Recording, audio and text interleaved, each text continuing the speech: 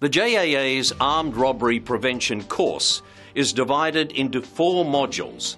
Modules that will take you through steps and procedures to show you the primary skills needed to survive an armed robbery.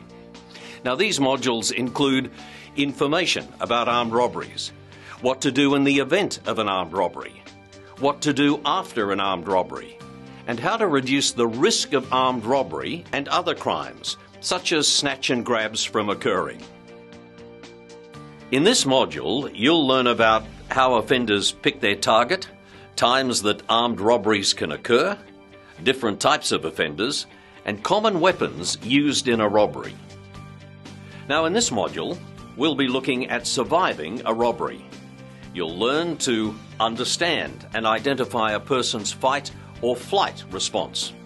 You'll learn a simple survival acronym: COP, calm, obey, preserve, and you'll be taught steps to reduce the risk of injury or death to yourself and others. In this module, we're going to discuss what to do after a robbery, who to call, and how to deal with the media.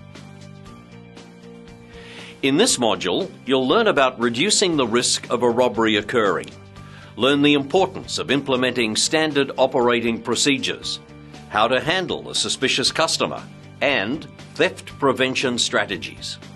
Now, if you have any further questions or queries after this training, please speak to your manager. In the meantime, thank you for your participation. I'm Steve Liebman. Until next time, stay safe.